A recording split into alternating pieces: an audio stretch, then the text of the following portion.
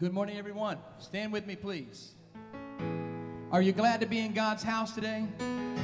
Come on, let's give the Lord a hand clap of praise in this room. We enter his gates with thanksgiving, his courts with praise. Who breaks the power of sin and darkness, whose love is mighty and so much stronger, the King of glory, the King above all kings. Who shakes the whole earth with holy thunder and leaves the breathless in awe and wonder, the King of glory, the King above all. Come on, let's sing it out loud. This is amazing grace. This is unfailing love, that you would take my place, that you would bear my cross. You laid down your life, that I would be set free. Oh, Jesus, I sing for all that you've done for me. Oh, yeah. Come on, put your hands together in this room this morning. Oh, who brings our chaos back into order, who makes the orphan a son and daughter, the King of glory, the King above all kings. Oh, yes. Say it with me. Who rules the nations with truth and justice, shines like the sun in all of his brilliance, the King of glory, the King above all kings. Oh, yeah. This is amazing grace. This is unfailing love, that you would take my place, that you would bear my cross. You laid down your life, that I would be set free. Oh, Jesus, I sing for all that you've done for me. Oh, he's worthy in this room. Come on, lift your hands up and sing this with me. Say, worthy is the Lamb who was slain. Worthy is the King who conquered the grave. Worthy is the Lamb who was slain. Worthy is the King who conquered. Shout it out today. Worthy is the Lamb who was slain. Worthy is the King who conquered the grave. Worthy is the Lamb who was slain. Worthy, worthy, worthy. Oh, this is amazing grace. This is unfailing love, that you would take my place, that you would bear my cross. You laid down your life, that I would be set free. I am free today. Oh, Jesus, I sing for all that you've done for me. Oh, come on, somebody celebrate today because you're set free. Oh, here who the Son set free. Oh, worthy is the Lamb who was slain. Come on, say it out. Say it. Worthy is the King who conquered the grave. Worthy is the Lamb who was slain. Worthy is the King who conquered the grave. We bless your name, Jesus. Oh, I just wish somebody would give him praise and honor in this house. You've been set free. You're free indeed this morning, yes. Sing this with me. Amazing grace, how sweet. Well, sing it out.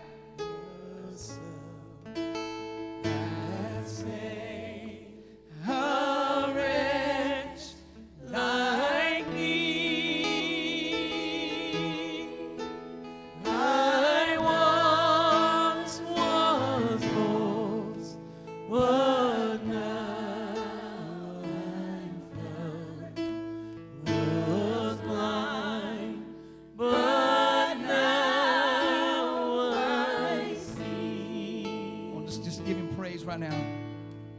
We can see today, Jesus. Oh, we've been set free. We can see. Oh, do you feel His presence filling this place? I'm free from the fear of tomorrow. I'm free from the guilt of my past. For I've traded my shackles for this glorious song. I said I've traded my shackles for this glorious song. I said I'm free. Oh, did you hear me? I said now I'm free. Oh, praise God, I'm free. Praise the Lord. Free, free, free. At last you unravel me with a melody. You surround me with a song of deliverance from my enemy, till all my fears are gone. Come on, say it with us today. And I'm no longer a slave to fear. I am a child of God. Oh, and I'm no longer a slave to fear. No, I'm not. I am a child of God.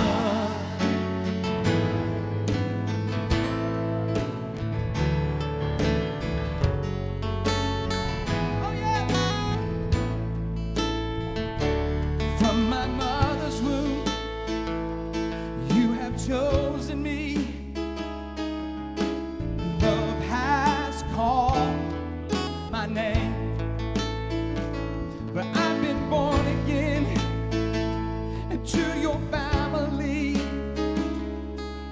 Your blood flows through my veins. Are you thankful for that this morning? And I'm no longer a slave to fear. I am a child of God. Somebody make that declaration. I'm no longer a slave to fear. I am a child. Somebody needs to shout it out. I'm no longer a slave to fear. I am a child of God. And I'm no longer a slave to fear. Oh, His love is here. I am a child of God.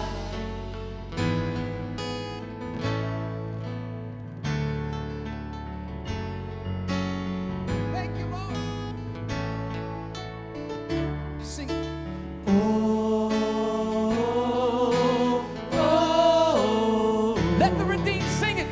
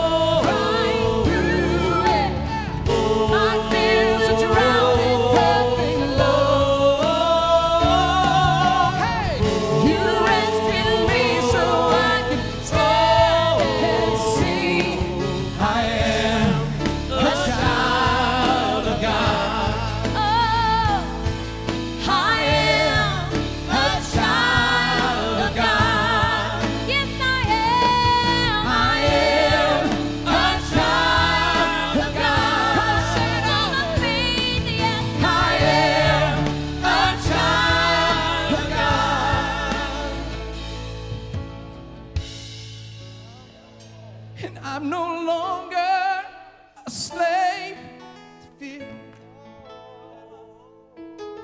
I am a child of God. I'm no longer a slave to fear, no. I am a child of God. Come on, all over this house, say, I am a child of God. Sing it. I am a child of God. If you are a child of God, lift your hands up and sing it, singing, I am a child of God. Come on, one more time, sing it out to Him, say it. I am a child of God. The one who made the blind to see is moving here in front of me, is moving here in front of me. The one who made the deaf to hear is silencing my every fear, is silencing my every fear. Say this. I believe in you. I believe in you. You're the God of miracles. I believe in you. I believe in you. You're the God of miracles. The one who does impossible is reaching out to make me whole, is reaching out to make me whole. The one who put death in its place, His life is flowing through my veins. His life is flowing through my veins. I believe in you. I believe in you. You're the God of miracles. I believe in you. I believe in you. You're the God of miracles.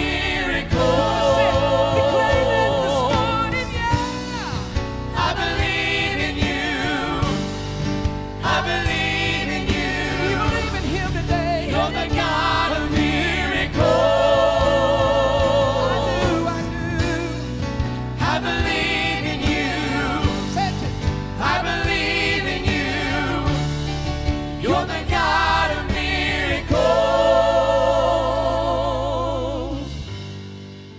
The God who was and is to come. The power of the risen one. The God who brings the dead to life is a God of miracles. The God of miracles. Come on and say that if you believe it today. Hey! The God who was and is to come. Power. Come on, say it. What? The power of the risen He's one. in this room right now. The God who brings the dead to life. You're the God of miracles. The God of miracles. Say it. I believe in you. I believe in you. You're the God of miracles. Reach up and receive today. I believe in you. I believe in you. You're the God of miracles. Just worship Him today.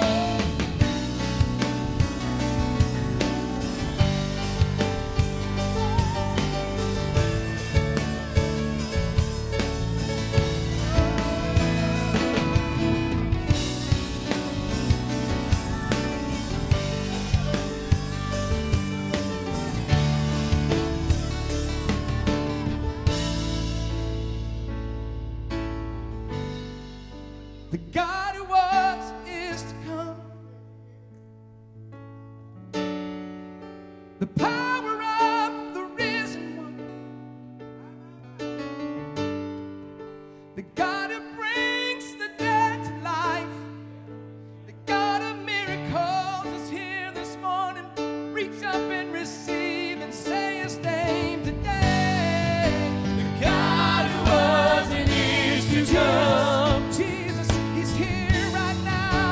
power of the risen one. The risen one today is here.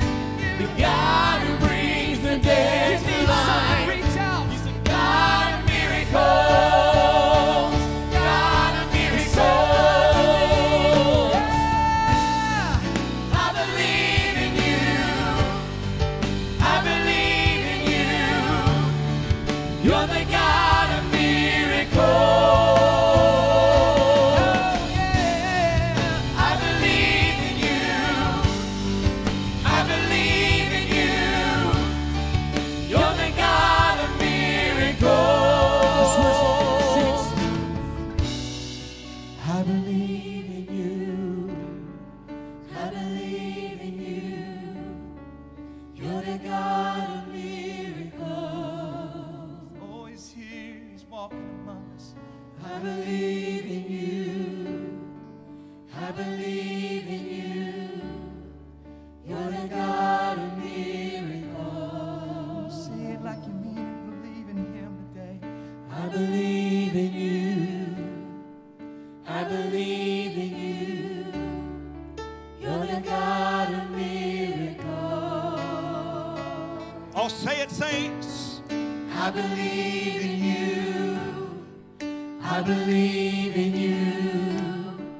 You're the God of miracles. Oh, one more time. Say, I believe. I believe in you. I believe in you. You're the God of miracles. I believe in you. I believe in you. You're the God of miracles. I believe in you. I believe in you. You're the God of miracles. Thank you, Jesus. Thank you, Jesus. I Thank you, believe in Jesus. you. I believe in you. You're the God of miracles. Well, if you believe in him, why don't you clap your hands and shout? Come on, somebody shout. If you believe in him, come on, somebody. I wish somebody would shout hallelujah, hallelujah, hallelujah, hallelujah. Tim Sams, I believe in God. The scripture says this: he who comes to God must first, somebody help me, believe that he is. Does anybody believe that he is? I said, does anybody believe that he is? I still believe in the beginning God created the heavens and the earth. I still believe in the beginning was the Word was with God, the Word was God. All things were made by him, and nothing that is made was made without him. In verse 14 of John chapter 1, and the Word became flesh and made his dwelling among us. I don't know about you, but I believe that he is. That's the first thing you have to do if you're going to come to God. He that comes to God must first believe that he is. Secondly, you must believe that he is a rewarder of those who do diligently seek after him. Now let me ask you a question this morning. I don't want you to judge your brother. I don't want you to judge your sister. I want you to judge yourself. The Bible said that we're not to compare ourselves one to another, for this is not wise, but let each man test his own actions, then he can have rejoicing in himself alone without comparing himself to others. So here's what I want you to do. I want you to close your eyes and I want you to ask yourself a question. This morning, obviously, you believe that he is. Most of you would not be here if you did not believe that he is. If you didn't believe that he is, you'd have went fishing, or you'd have went golfing, or you'd have stayed in the bed and slept. You came this morning because you believe that he is. The second phase is that you must believe that he's a rewarder of them who do diligently seek after him. I want you to ask yourself this question. In the last 22 minutes since this service has been called to order, in the last 22 minutes since this service has been called to worship, have you just stood there and been a spectator?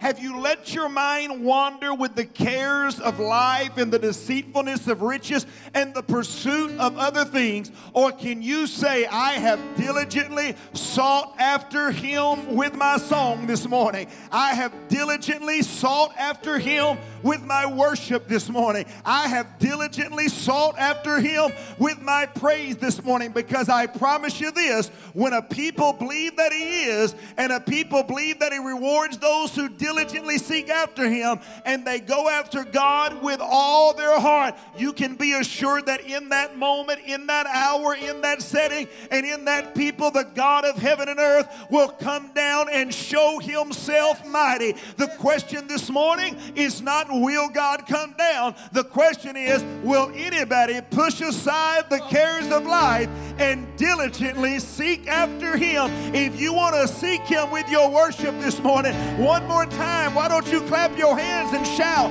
Why don't somebody wave to him? Why don't somebody wave to him? Come on. Why don't somebody wave to him and give him praise? Hey, I believe in you. I believe in you. You're the God of miracles. I believe in you. I believe in you. You're the God of miracles. The God who was, sing that, say, the God who was and is to come.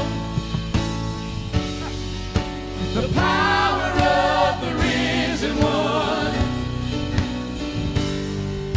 The God who brings the dead to life is the God of miracles. Come on, God choir. of miracles. Come on, sing out. Hey! The God who was and is to come. The power of the risen one. He's here today. The God who brings the dead to life. He's the God of miracles. God of miracles. I believe, say, I believe in you. I believe in you. You're the God of miracles. Slip your hands to heaven and worship him just a moment. Slip your hands to heaven and worship him just a moment. God, I believe in you. I believe that you are without question the God of miracles. And Lord, I pray right now that every person that's walked in this building that needs a miracle would be touched by you. God, I don't want them to have to wait till the close of service to be touched by you. Let your people be touched by you this morning. Give me 3 or 4 other people to join my wife and lay your hands on Debbie Moody right now. I'm telling you, he's the God of miracles. Hey, where is that little young lady that came to me this morning wanting me to pray for her mama? Where are you at, kid? Come here. Come here, young lady. Where are you at? Come here. What is your name? What's your name, honey?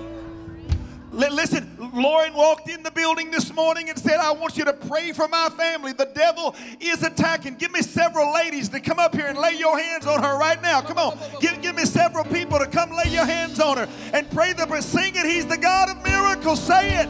Say it. He's the God of miracles. He's the God of miracles. Shay. I believe in you. I believe in you. Come here, Sister Ogle. Come here, Sister Ogle. God of miracles.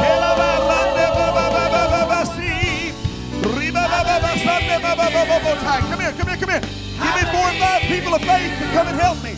Give me 4 or 5 people of faith to come and help me. Lift your hands in the mighty name of Jesus. I declare that you're the God of miracles. I declare that you're the God of miracles, and I release a supernatural anointing to flow to her brother in that hospital bed this morning in a Sunday. In the mighty name of Jesus. In the mighty name of Jesus. I need a few people to help me. Come here. Give me a few people. Lance, come help me. good God in heavens, this was long.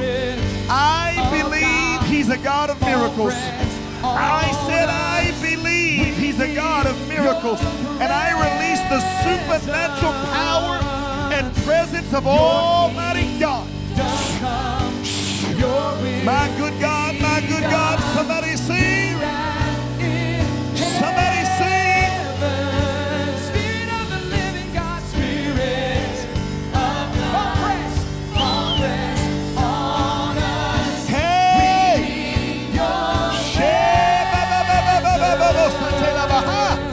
My good God in heaven. Your will be done here in heaven. Listen, people of faith, come help me, Lindsay. God in the middle of Sunday, touch Harold. God, do for him what only you can do. Do for him what only you can do, oh God.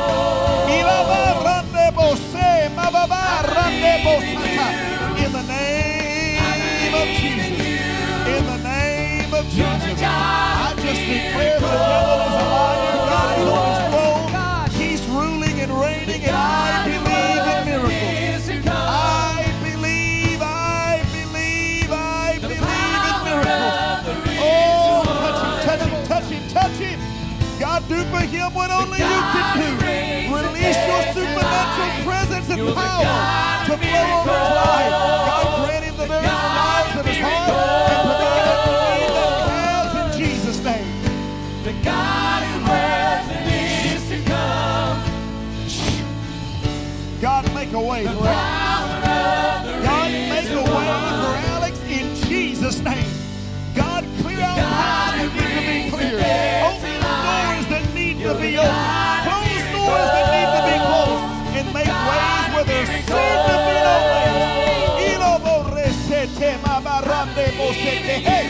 I believe. I believe in you. You're the God of miracles. I believe in you. I believe in you. You're the God of miracles. I believe, yeah. I believe in you. I believe in you. You're the God of miracles. I believe in you. I believe in you. You're the God of miracles. God who was and is to come. The power of the risen one. The God who brings the dead to life. The God of miracles is here right now. Oh, say with me.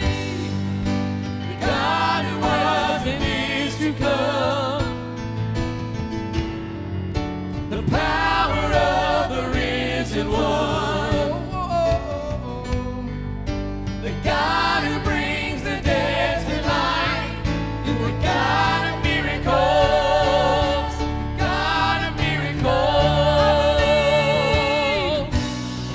I believe in you.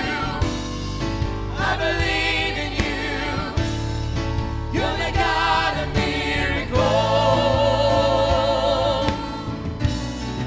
I believe in you. I believe in you. You're the God of miracles.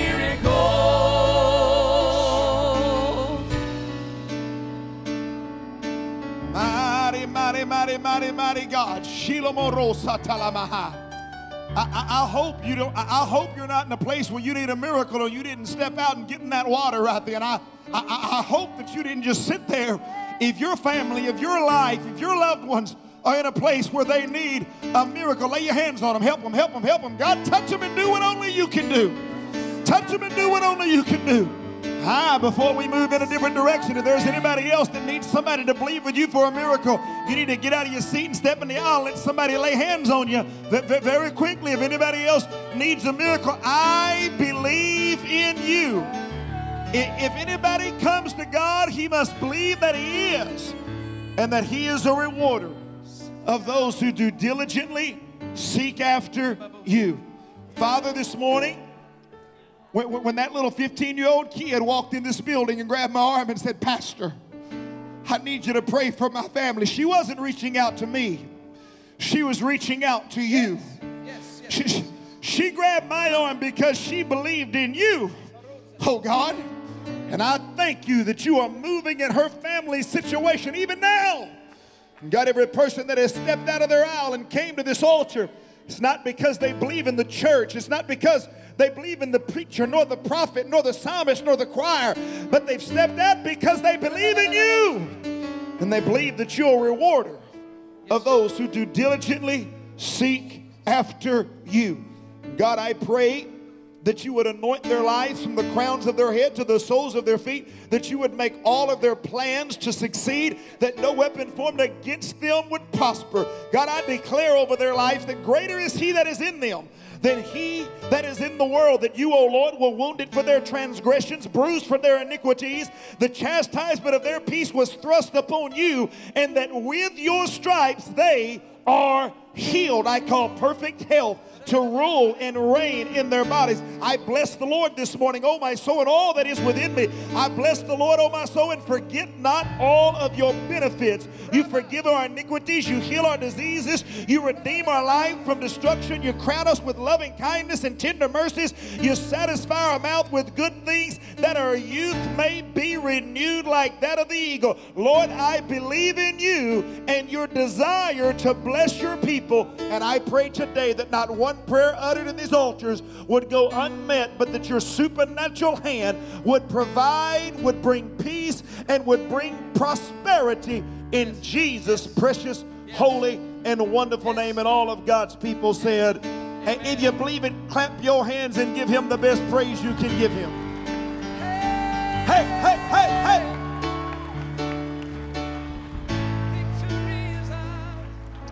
My. Turn to two or three neighbors beside you and tell them, I believe in him. Come on, say it, say it, say it. My goodness. You can be seated.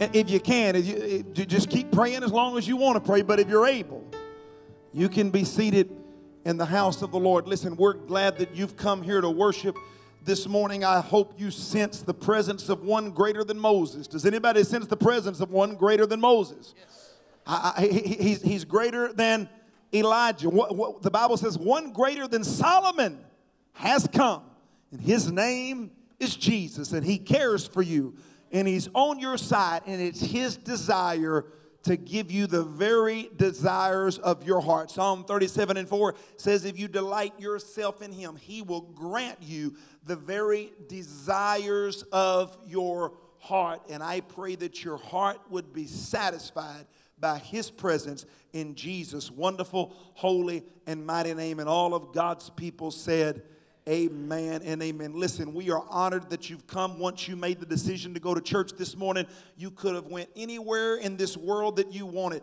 to go. You could have went to First Baptist. You could have went to United Methodist. You could have went to the First Apostolic Pentecostal Church.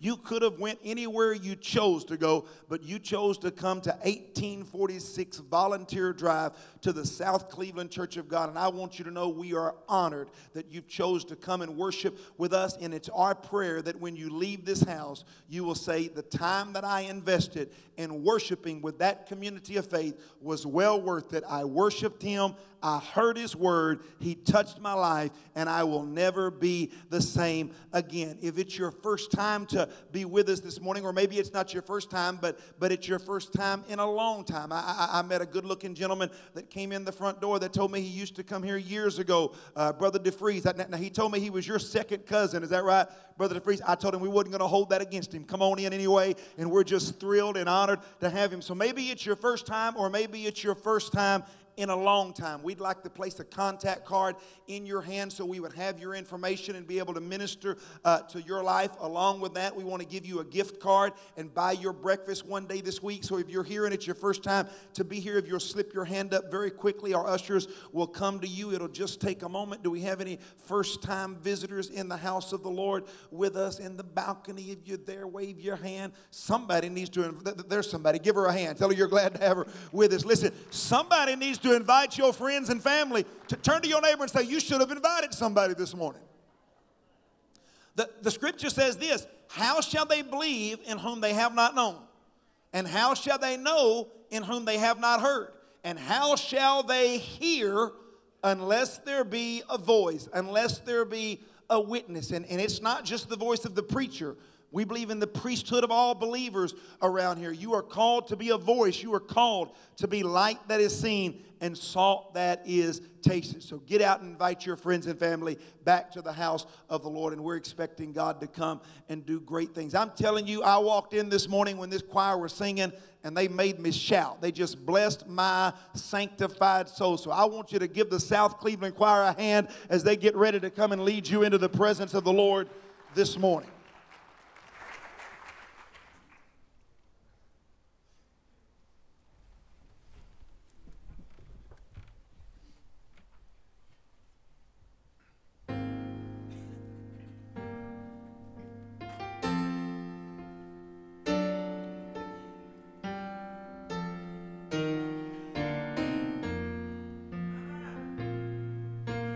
Great is He who stood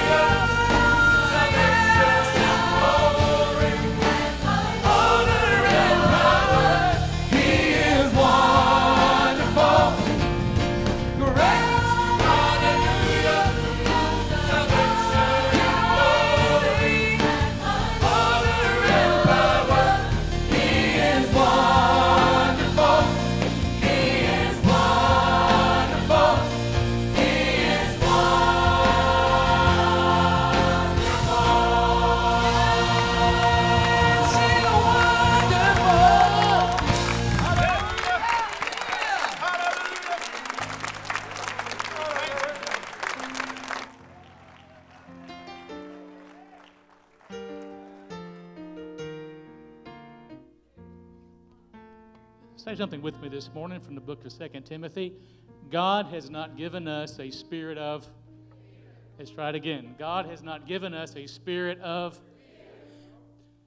this wasn't on my heart when I had a different devotion for offering today, but this morning in our Sunday school class, we talked about how Jehoshaphat was facing fear when the enemy came against him, and he took his fear to the Lord. We've been singing songs this morning with the theme of overcoming fear. Right. And in my heart came the thought that some of us, we don't give like we should to God because of fear. The Bible tells us to be a cheerful giver, not a fearful giver. We just saying that God is Jehovah Jireh, the one who provides. I want to encourage us today, step out in faith in your giving. Don't be afraid. Don't be fearful. God, who is the provider, will give to us and he will bless you. I think of the woman who gave her what? The only 2 mites that she had, she put into the offering. Amazing faith. Let's give today. I challenge you to give out of faith, overcome the fear, and just trust God and see what he will do. Let's pray. I thank you, God, that you are Jehovah Jireh. You are our provider. God, I remember today, I think back today of all the ways you have provided in my life, all the way you have provided in my family's life, all the way you have provided in this church, all the testimonies that are among us. God, help us to move out of fear in our giving. Help us to move into faith. God, give this church the greatest season of giving that we've ever known before, because if we will do that, as a result, we will see blessings we've never experienced before. In Jesus' name we pray. Amen.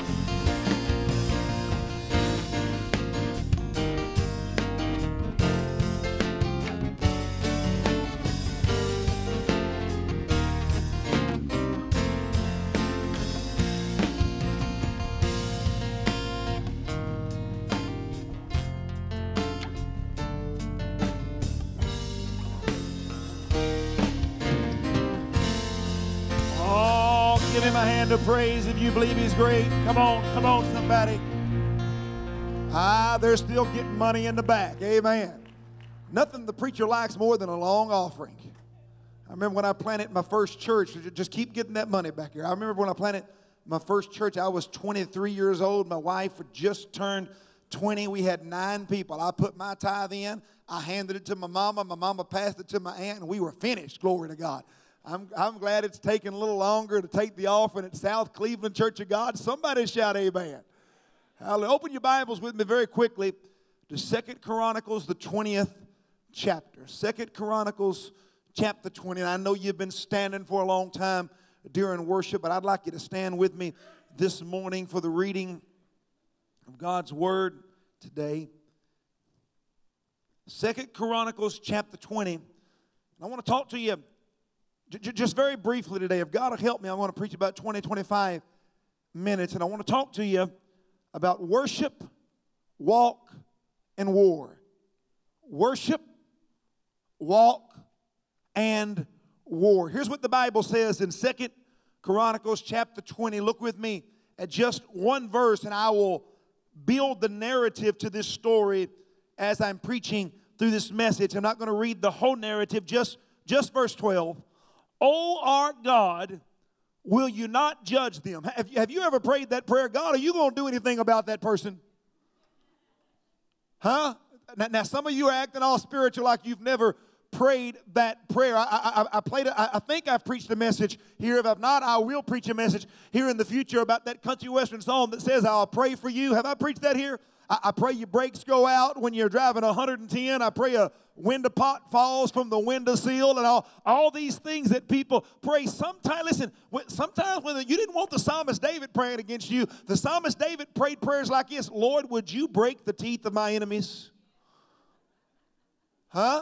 Have you ever prayed a prayer like that? Oh, God, would you just, some of you have probably prayed that about the preacher in your past. God, would you break the teeth of my enemy? Listen to what Jehoshaphat says. He says, oh, our God, will you not judge them?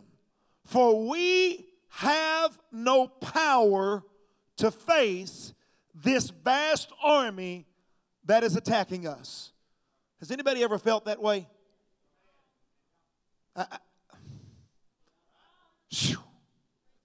Anybody ever felt overwhelmed? Anybody ever felt like you was pressed hard on every side? That everything that could go wrong was going wrong? That people were forsaking you left and right, and there seemed to be no help, no hope for you? I want you to listen to Jehoshaphat's words, and I've got a feeling you've prayed this prayer. Oh, our God, will you not judge them? For we have no power to face this vast army that's attacking us. Listen to his next words. We do not know what to do. Anybody ever been there? Now I know that we like to make people think that we are super spiritual and that we've got a direct hotline to God and that we know everything we need to do before it ever happens. How many's ever met somebody that tries to act that way? Now I know that there are scriptures that declare to us that God will direct our path. But how many know sometimes when He's directing your path, you have no idea where He's taking you? That's right.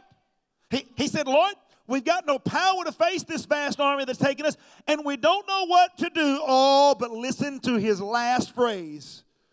But, oh Lord, our eyes are upon you. I've got news for you.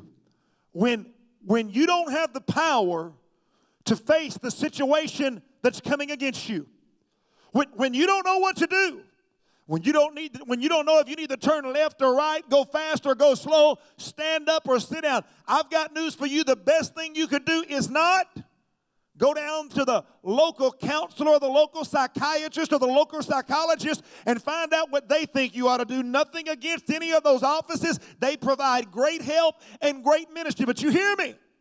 When you're facing a great army and you don't have the power to face them and you don't know what to do, the number one thing you need to do is not turn on Dr. Phil. Here about 4 months ago, my wife walked in the house one day and Ethan was sitting on the couch. Now listen, he's 11 years old at that point. He's sitting on the couch and he is engrossed in Dr. Phil. My wife said, what are you doing? He said, this guy's trying to help people. Listen, when you don't know what to do, you don't need Dr. Phil. Somebody shout amen. But when you don't know what to do, you had better follow the prescription given here by Jehoshaphat. Jehoshaphat said, we don't have power to achieve. We don't have power to overcome. We don't have any direction. We don't know what to do. But, oh Lord, our eyes are upon you. Somebody shout amen if you think that's a good idea. Slip your hands to heaven all over this building. Father, I pray you to anoint me in the next 25 or 30 minutes to help this congregation understand that when they are being overwhelmed, when they have no power to face what's standing in front of them, and when they don't know what to do, if they'll just, if I was Brother Moody, I'd sing, turn your eyes upon Jesus. Look close in his glorious face, and the cares of life will grow strangely dim in the light of his glory and grace. God, anoint us today to turn our eyes upon Jesus. And all of God's people said, amen. You may be seated in the presence of the Lord this morning. So I want to talk to you about three necessities for success in every believer's life. Now, how many in this place want to be successful? Now, about half of you lifted your hand. I don't know what the other half of you are thinking. I mean, sometimes I shake my head. I'm preaching things and you ought to be getting it, and you're not getting it, and I just shake my head. Half of you said you want to be successful. What do the other half of you want? Listen, for some reason, especially in the circles of classical Pentecostal people, we have gotten the idea that to be successful means to be non-spiritual.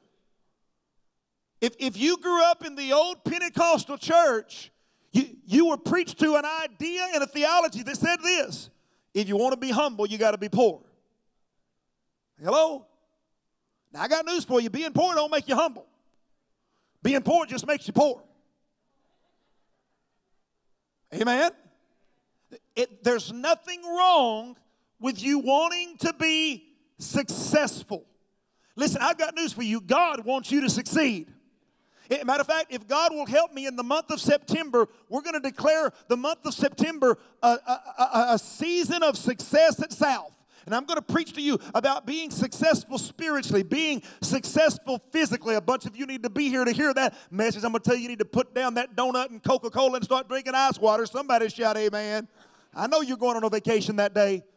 I was sitting at the dinner table the other day with my 180 men, and Brother David, he's my director. He's been with me 15 years, and he'd been losing a little bit of weight. Brother David's a big man and a strong man. He'd been losing a little bit of weight back a few weeks ago and a few months ago, and I looked at him and I said, Brother David, are you still losing weight? You got to understand, this man has spent the last 15 years preaching to people that God will set you free from drugs, and he knows it because 15 years ago, God set him free from a crack cocaine addiction. God gave him his family back, gave him his children back, and for the last 15 years, he's been walking in perfect victory. You ought to clap your hands and shout amen. But David was sitting there.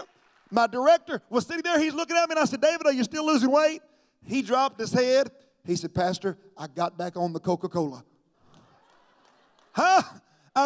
I mean, it was like an alcoholic telling you he'd got back on the whiskey, or a cocaine man telling you he said, I got back on the Coca-Cola. Listen, in September, we're going to talk about success at South, spiritually, physically, relationally, financially. And I want you to hear me this morning. There's nothing wrong with being successful. God wants you to be the head and not the tail, above and not beneath, blessed when you go in and blessed when you come out. Psalm 37:4 says he gives you the desires of your heart. Psalm 20 says he will make all of your plans to succeed. Psalm 1 says, blessed is the man that walketh not in the counsel of the ungodly, nor standeth in the way of sinners, nor sitteth in the seat of the scornful, but his delight is in the law of the Lord. In that law doth he meditate day and night. That man shall be like a tree that's planted by rivers of living water, that brings forth his fruit in his season. His leaves shall not wither. Listen to this. And whatsoever he doeth, it shall prosper. It shall succeed. God wants you to be successful. If you believe it, clap your hands and give him praise and glory in this house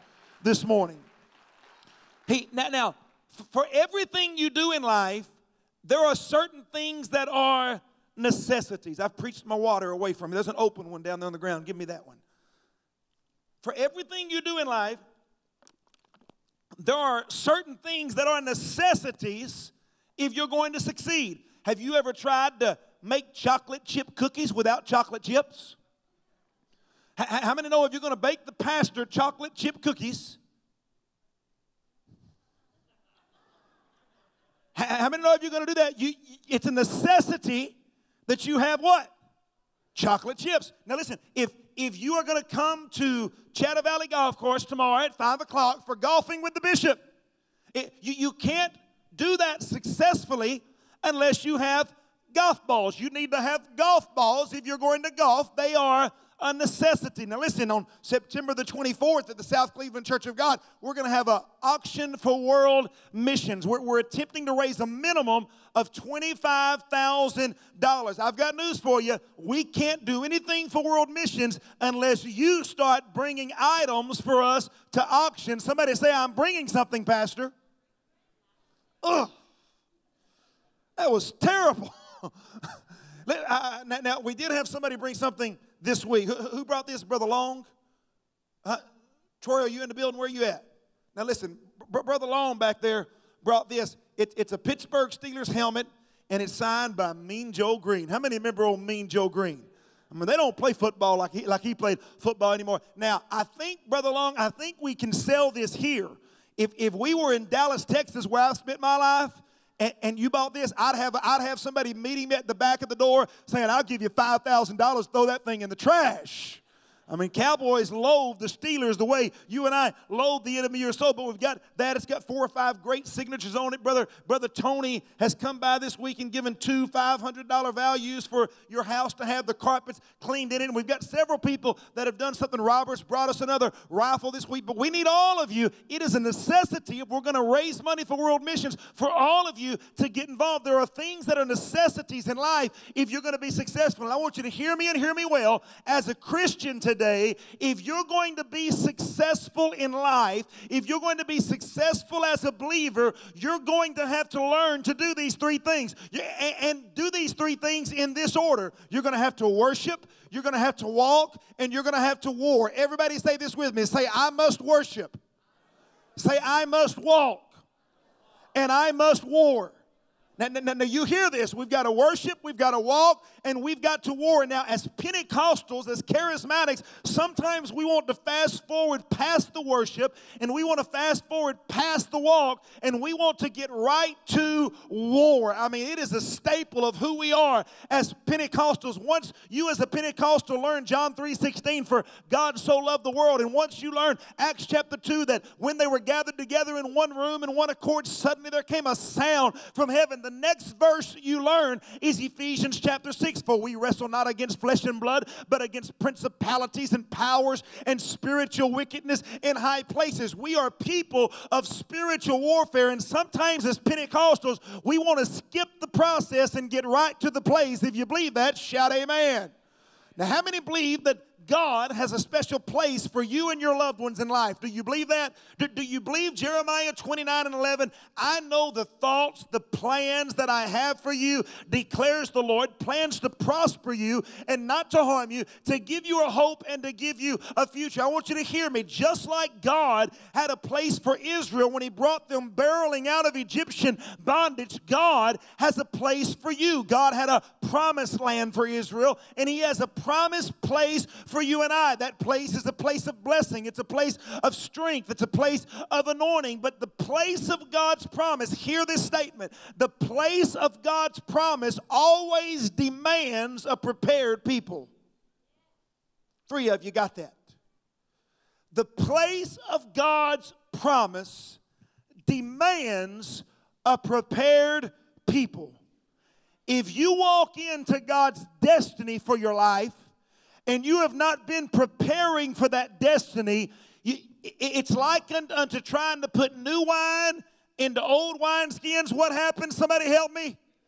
It burst.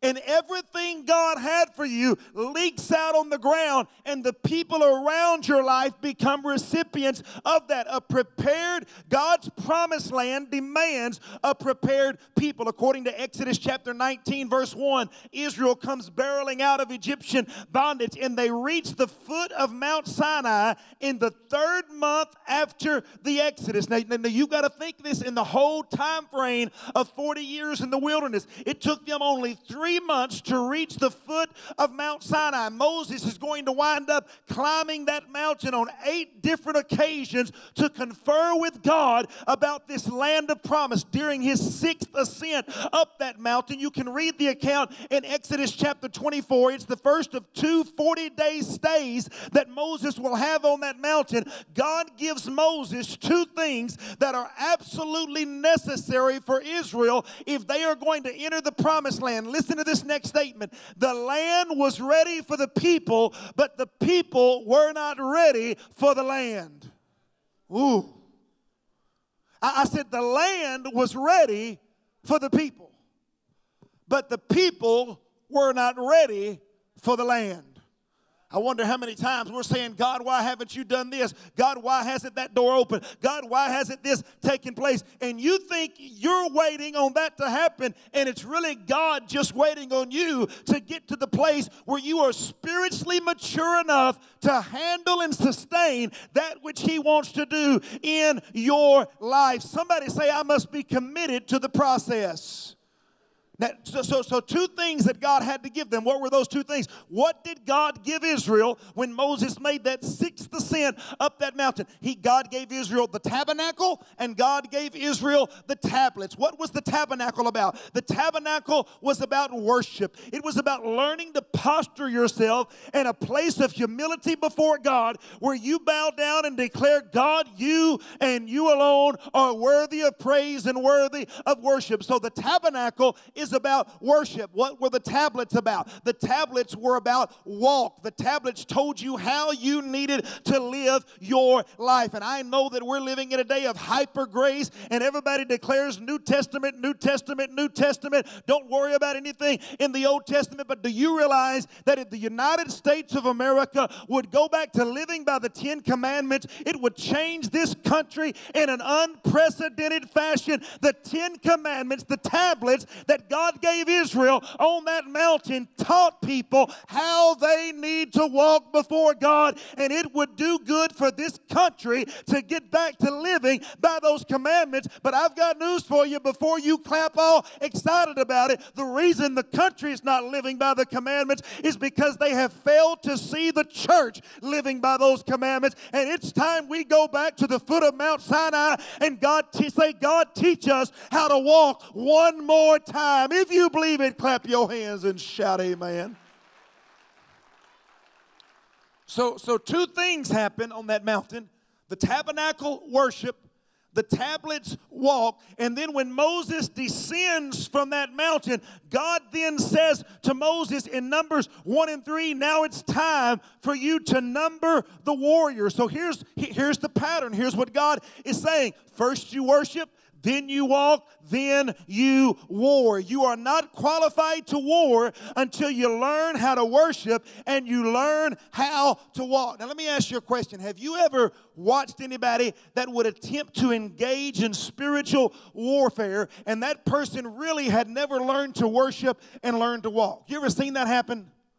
As a pastor, I've watched it happen time and time again. People attempting to engage in spiritual warfare that have not really become people of worship and people of walk. And I've got news for you. No more than a baby that does not know how to walk can go out and grapple and fight a world champion grapple. Can a person who has never learned to worship and walk engage in spiritual warfare? The classic example of this is in Acts, the 19th chapter. Most of you know the story. In verses 11 and 12, the Bible says that God was doing exceedingly great miracles through Paul, so much so that they began to anoint the handkerchiefs and the aprons of people, and they would take them home, and anyone who touched the handkerchief or the apron of Paul who was sick or afflicted or bound or possessed would be set free. Verse 13 says this, that there were some Jews who tried to invoke the name of Jesus over over a man who was demon-possessed. We know these Jews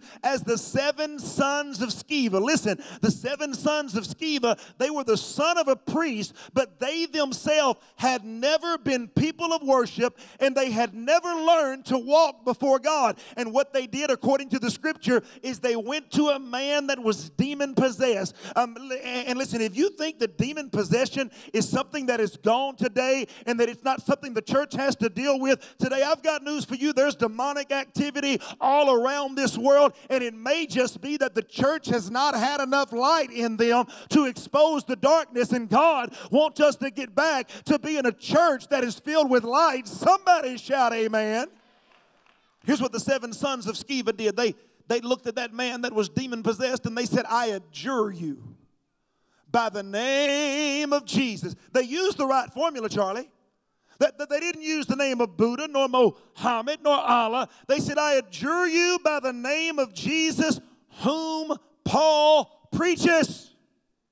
And they demanded that those demons come out of that man. Go home and read the text and see what happens. The Bible said the demon-possessed man jumped on them. He beat them. He wounded them. Listen, he stripped them of their clothes and caused them to run away bleeding, bruised, and naked. What was the problem? Why did it not work when he tried to engage in spiritual warfare? The Bible said that those demons looked at him and they said, Jesus I know, and Paul I know, but who in the world are you? Listen to me. If you're not a person of worship, and if you're not a person that walks right before God, you really do not have an identity with the enemy. And because you don't have an identity with the enemy doesn't do what you tell him to do. But when you find yourself in a place of worship that changes the way you walk, and you build a relationship with God through his holy word on a daily basis, all of a sudden, not only does God know who you are, but the devil himself knows who you are. And when you wake up, you make him nervous. You cause anxiety to fill his being. God wants you to get to a place where the enemy of your soul knows who you are. If you believe that, shout amen. I'm aware that I'm in Cleveland, Tennessee, and not in Dallas, Texas, and probably no one in this room is going to know this man when I call his name. Maybe someone will. Does anybody know who Brother Hibbert was? Well, you're from Dallas. Of course you know who Brother Hibbert was. J.C. Hibbert was probably one of the greatest men of God that have ever walked on the face of this earth. He built a mega church in Dallas, Texas, when there was no such thing as a mega church. It's called the Gospel Lighthouse. Listen, there are stories about that man that will make the hair stand up on the back of your neck. I was personal friends with his grandson, went to church with his grandson at the Corsicana Church of God, so I had an intimate relationship with someone that was so close to him, and I heard so many stories about him. One of the great stories that everybody in Dallas knows about him is when he began to build this building out on Spur 408 in Dallas, Texas. Listen, he was fixing to build a multi-million-dollar building, and this is back in the 60s and the 70s when multi-millions of dollars was a whole lot of money. And he told the church, God is going to build this building through the people and the laity of this church. He is going to bless you. He is going to prosper you, and God is going to do it with nickels and dimes, and we're going to build this building debt-free. He gets into the process of building the building. They come to a place where they're stalemated. They have to stop because the finances aren't coming in the way they need to be. Brother Hibbert's concerned. Am I going to be shown to be a false prophet? Did I miss God? A guy stops at his church on a Friday, walks in his office, says, I'm a multi-millionaire. I've got more money than I know what to do with. I heard you's building this church. He slid a check to Brother Hibbert across his desk, and he said, you write out the number for whatever you need to write it out for. Brother Hibbert looked at him, slid that check back to him, and he said, I don't know who you are, and I don't know where you came from, but I don't want some man that I don't know who is and where they come from taking the credit or the glory for what God is going to do in this house. God is going to build this house with nickels and dimes. Now listen, if you're wondering if I would do the same thing, I dare you to challenge me. Hello? I dare you to walk in my office and slide a blank check across my desk. You better not tell me to write whatever I want to write unless you got a lot of money in there. Somebody shout amen. But Brother Hibbert said, you take that check. I don't need your money. God is going to build it with nickels and dimes. Can I tell you, God built that building with nickels and dimes, and for the last 50 years, it's been a lighthouse that's led more people to the saving knowledge of Jesus in Dallas, Texas than any other single church. I'm telling you, Brother Hibbert was the man. And probably my favorite story about Brother Hibbert goes something like this. Well, one day a gentleman came to the church and Brother Hibbert was not there. And the gentleman told the secretary, I'm depressed, I'm discouraged, something is overcoming me and causing me to want to take my life and be fearful, and I don't understand what's happening. The secretary discerned that he had a demonic spirit. The secretary called the support staff, the associates, and the youth pastor and the psalmist, and said, I want y'all to go pray for this man. He's got a demonic spirit. And that they went and they began to pray for this man in the back room of the church. Now, I'm going to get off track and tell you a side note of this story because it's absolutely hilarious, and this story is absolutely true. It really happened. It's not for preaching. Say, while these people were praying for this man to get him free, a gentleman came by that was a gentleman that felt like he was called of God to be a thorn in the pastor's flesh. Now listen, if anybody here, if you're new around here and you feel like your mark, your calling, what distinguishes you from other people is that you are called to be a thorn in the side of the pastor, I wish you'd find another pastor. Somebody shout amen.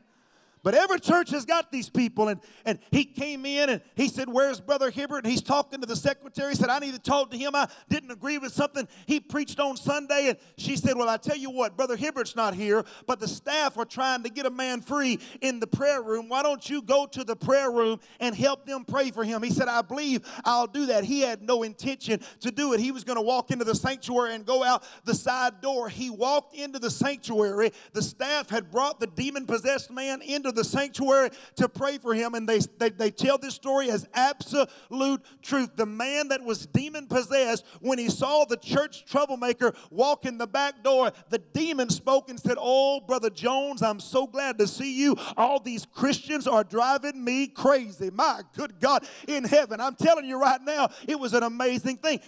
They prayed for this guy for hours. They couldn't get him free. Finally, the assistant pastor said, I'm going to go call Brother Hibbert. He said that to himself. He left the prayer meeting, went and called Brother Hibbert, came back into the sanctuary, started praying. About 15 minutes later, as they're praying for that man who's demon-possessed, the demon speaks to the man and says, who called him?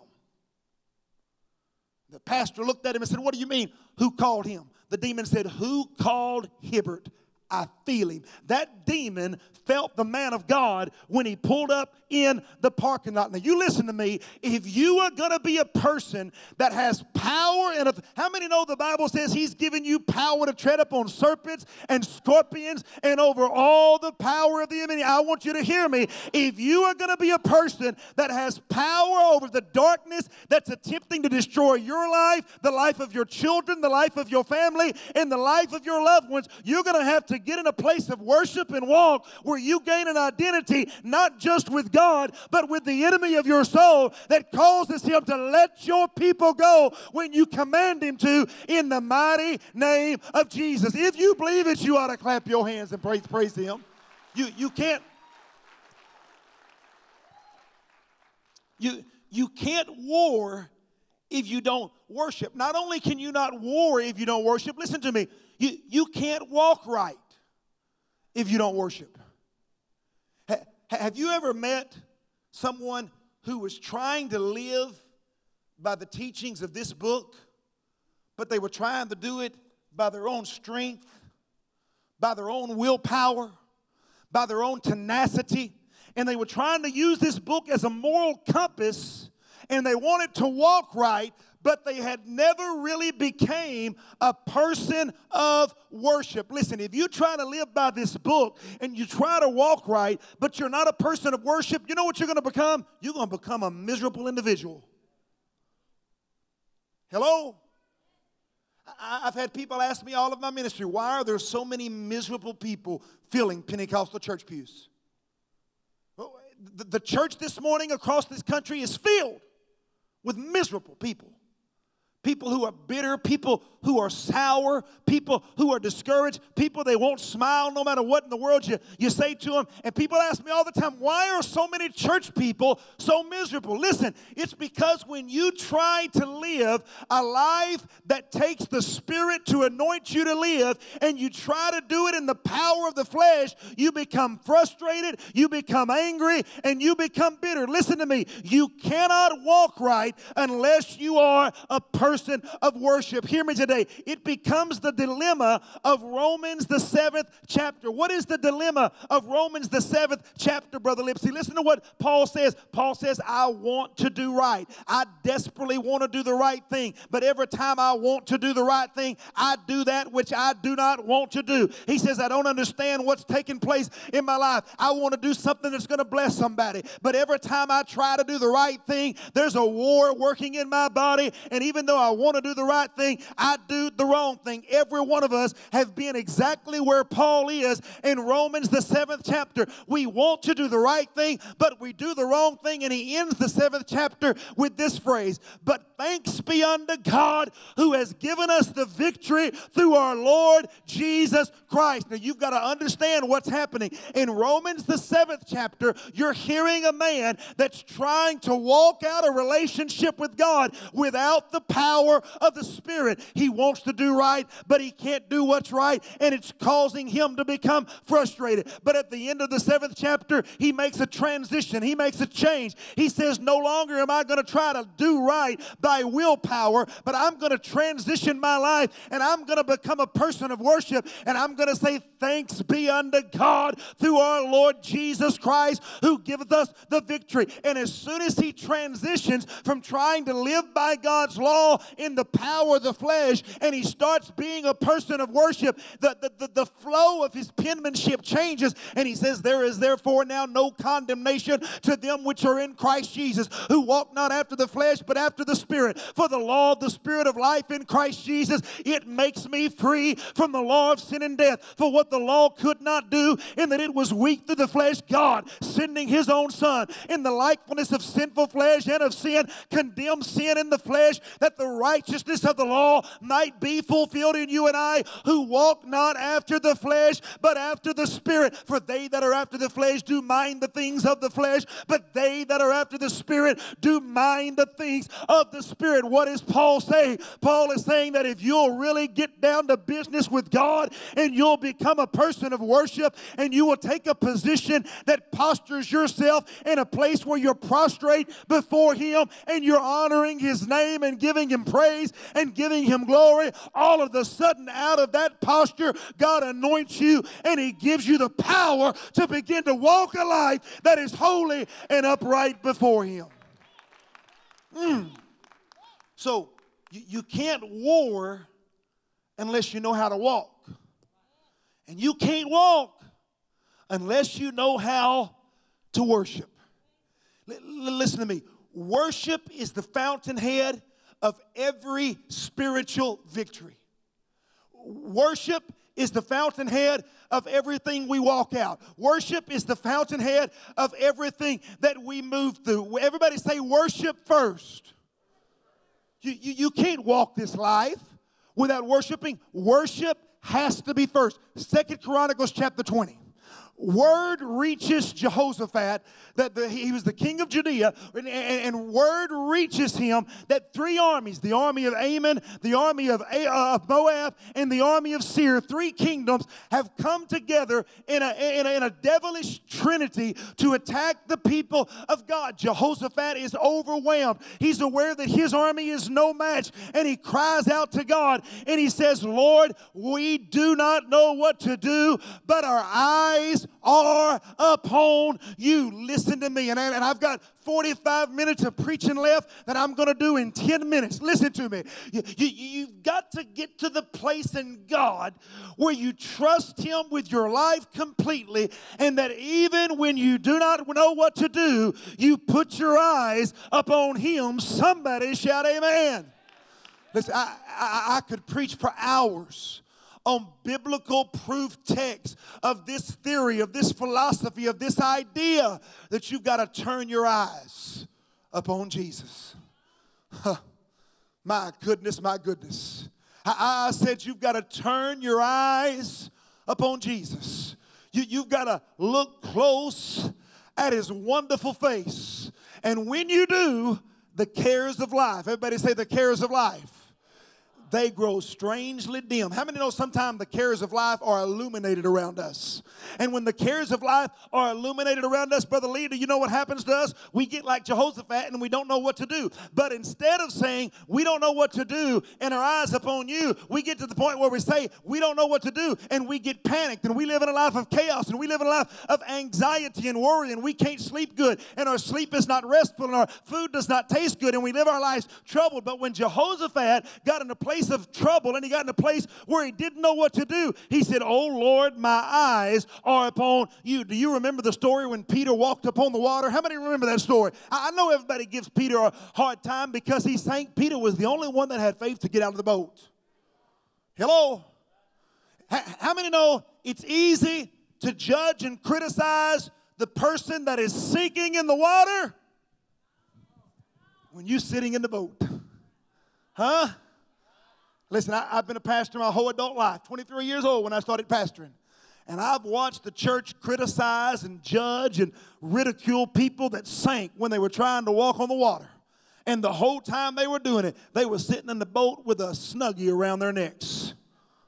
Listen to me. It's easy to criticize somebody that's sinking when you're sitting in the boat. But Peter had faith to get out of the boat. And listen to me. As long as Peter was fulfilling the words of that hymn and turning his eyes upon Jesus, the water was underneath his feet. But the moment he got his eyes on the winds, the moment he got his eyes on the waves, the moment he got his eyes on the storm that was surrounding him, he began to sink. And we do the same thing in our lives. If we fix our eyes upon him, we walk on the water. If we refuse to be distracted by the peripheral, we've got the victory. We're overcoming. We're doing well. But when we allow Jesus to no longer be central to our vision and become peripheral, and we put our eyes on the storm, on the financial situation that seems unbearable, on the marriage that is struggling, on the children that are making bad decisions, as soon as we start looking at the storm, we begin to sink and we say, "Lord,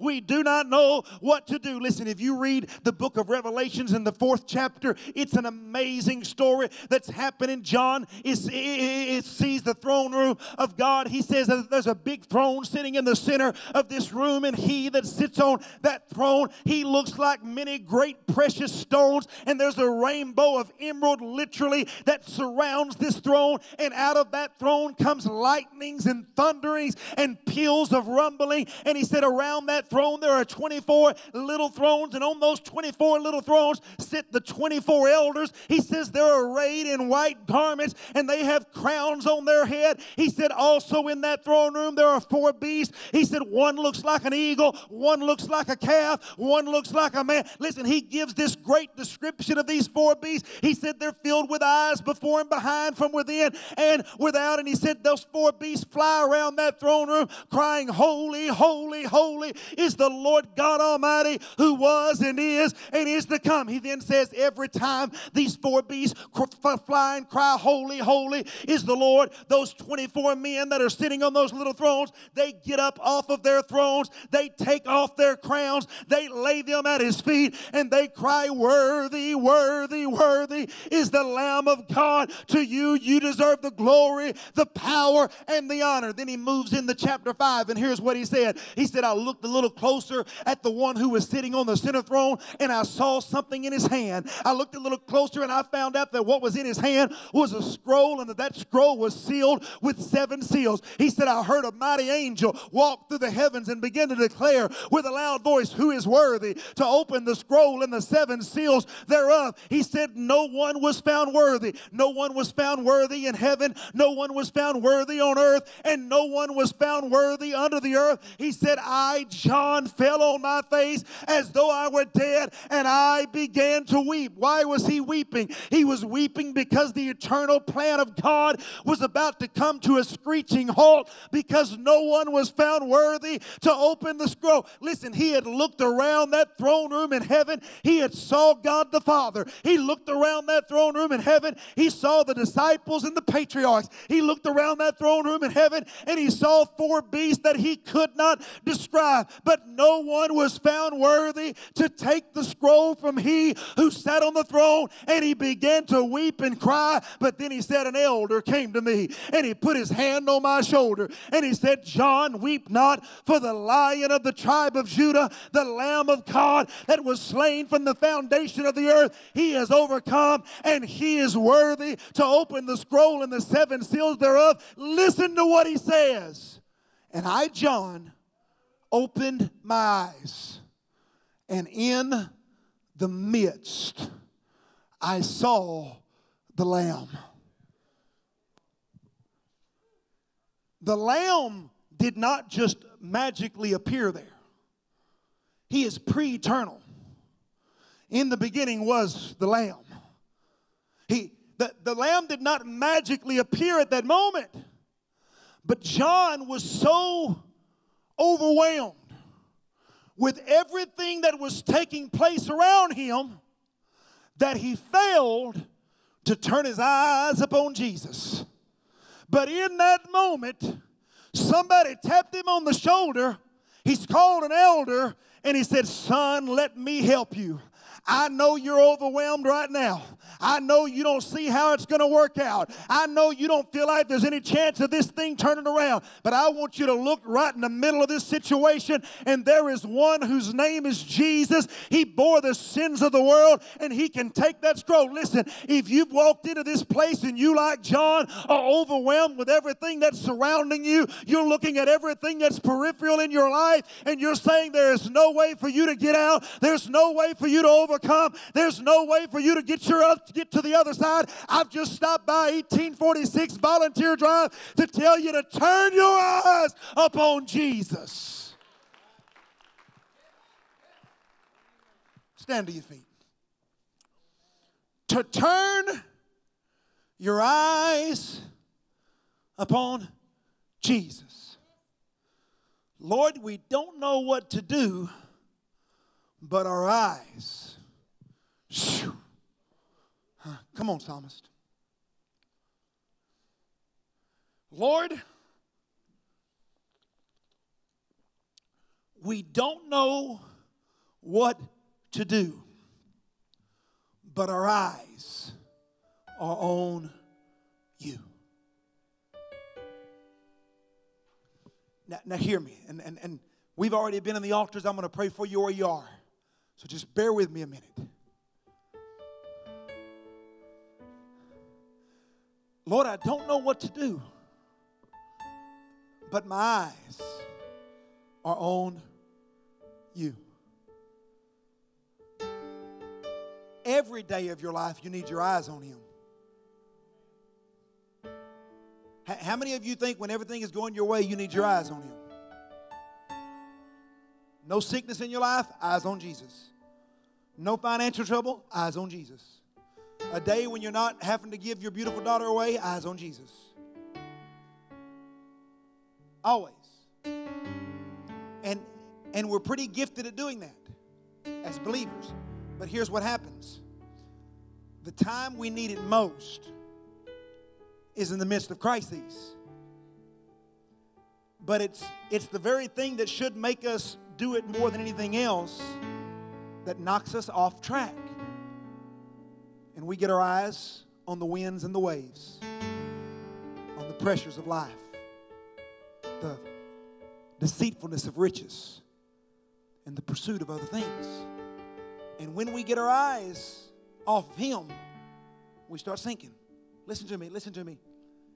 You have to get in the posture of worship every day of your life. It will change your existence. If you will get in the posture of worship, it will change the way you view trouble.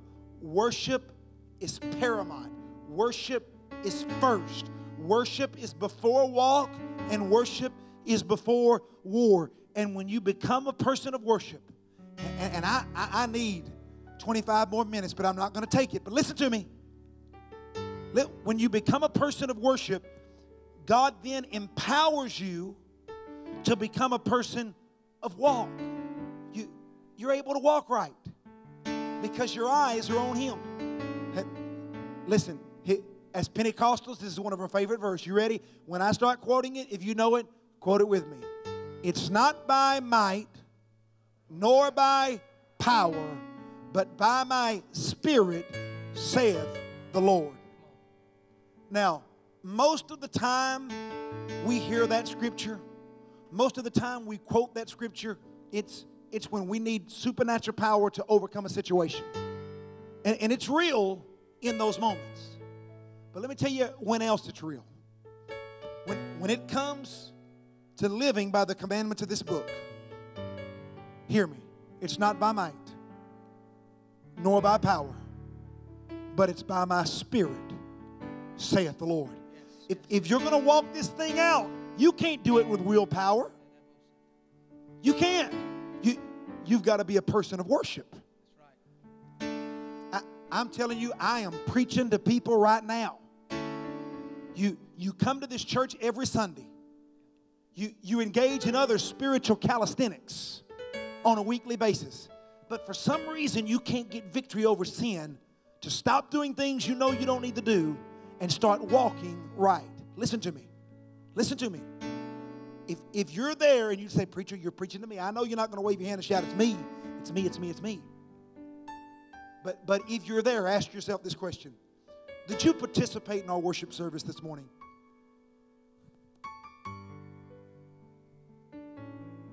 Well, preacher, some of us just aren't demonstrative. Listen, somebody puts a gun to you. And what does this mean? What? What? I was in Brazil. I couldn't understand a word they were saying. Portuguese. We've got us a new. I know we have all met our new Davis clan. We've got a foreign exchange student here from the Netherlands. Mace, is that right? Give him a hand. Tell him you're glad to have him here.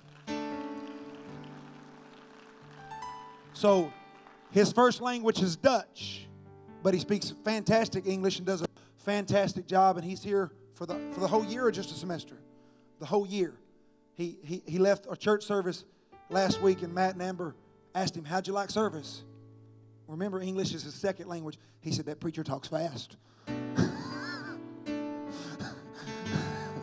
He said, I didn't get everything he said, but I know this. Jesus will take my shame. Somebody ought to clap your hands for that.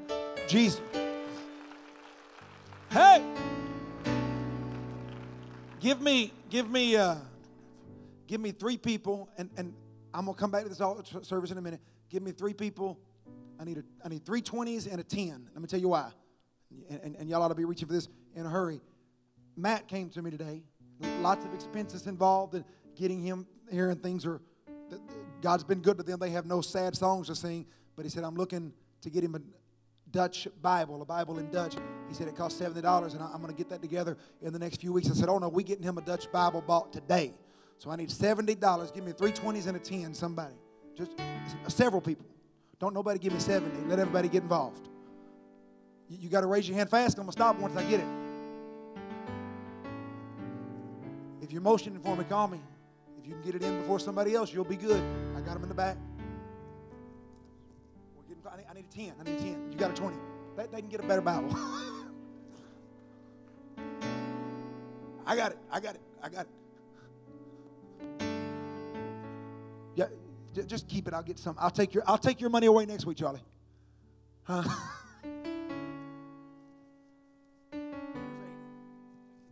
Give Mace a hand. Tell him you're glad he's with us. Listen. Listen.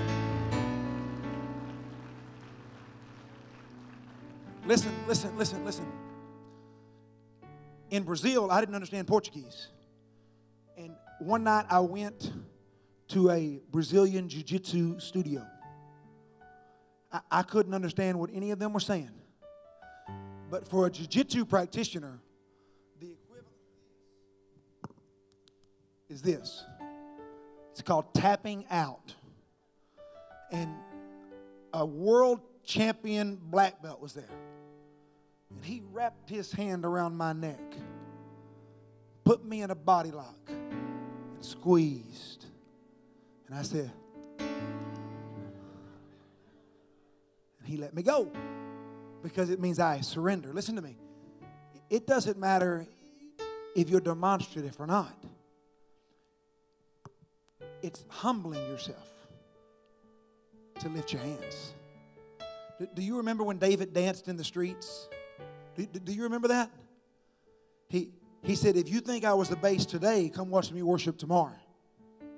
Here's what he was saying. I don't want the identity of the king when the king is in the house. I want the identity of a worshiper. And listen to me. You need the identity of a worshiper. And I promise you this. If you are struggling with sin, if you will make a fresh commitment to worship, it will give you power to overcome that sin. If you believe it, clap your hands and give him praise. I'm finished. I'm finished. I'm finished. Ephesians chapter 6 gets us into war. And war comes after worship and walk.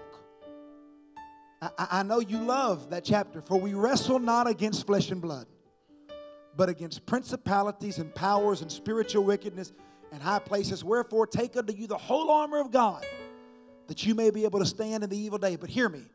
Before you get to Ephesians chapter 6, you have to read Ephesians chapter 4, verse 1. And here's what that says. You must walk worthy of the calling. Verse 17. You must walk in righteousness. Chapter 5, verse 2. You must walk in love. Chapter 5, verse 15. You must walk circumspectly. Here's what I'm telling you. If you're not walking right, you're not going to have any power to war when people in your life need you to do so. You've got to worship and walk, and that enables you to war in Jesus' mighty name. Every head bowed, every eye closed. I'm going to pray for you right where you're at. I'm not calling you out. I'm not calling you to the aisle nor to the front. If you're here and you would say, Pastor, I'm judging myself right now, and I'm not worshiping properly. I'm not fixing my eyes on Jesus. I've got everything on the peripheral. And this morning, I want to make a commitment to be a better worshiper. I want to make a commitment to fix my eyes on Jesus, that the cares of life that are weighing down on me will start to grow dim, and that I'll find joy in His presence. If that's you, slip your hand up. Honest church, hands all over the building. Honest church, every head bowed, every eye closed. Put your hand down for a moment. If you're struggling to walk, if you've got something in your life, oh God, speak to your people.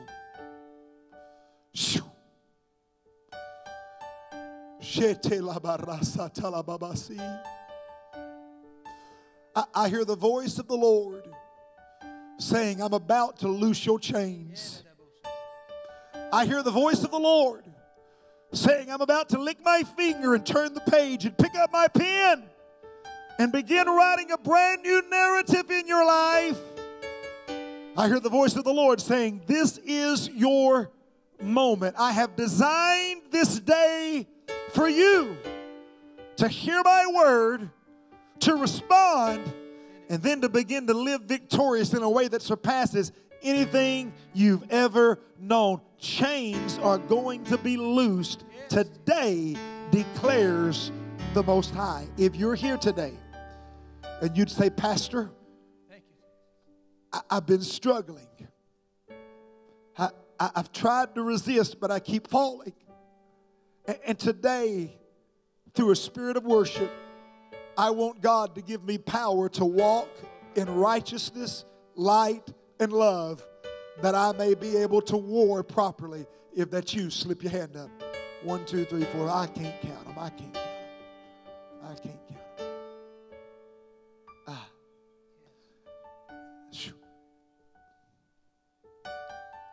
Turn your eyes on Jesus. Just sing that little chorus. Turn your eyes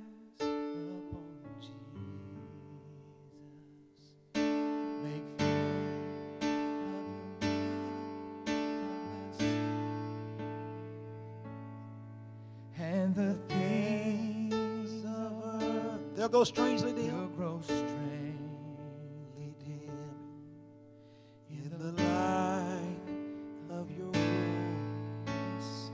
Sing that with me. Everybody say, turn your eyes. Oh, turn your eyes upon Jesus. Look close at his glorious face.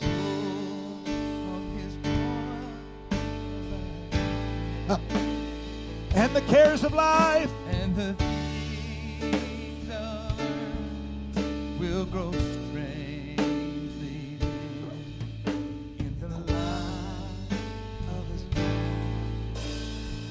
Slip your hands to heaven and let me bless you. Father, I bless this people. I thank you for your touch on their lives.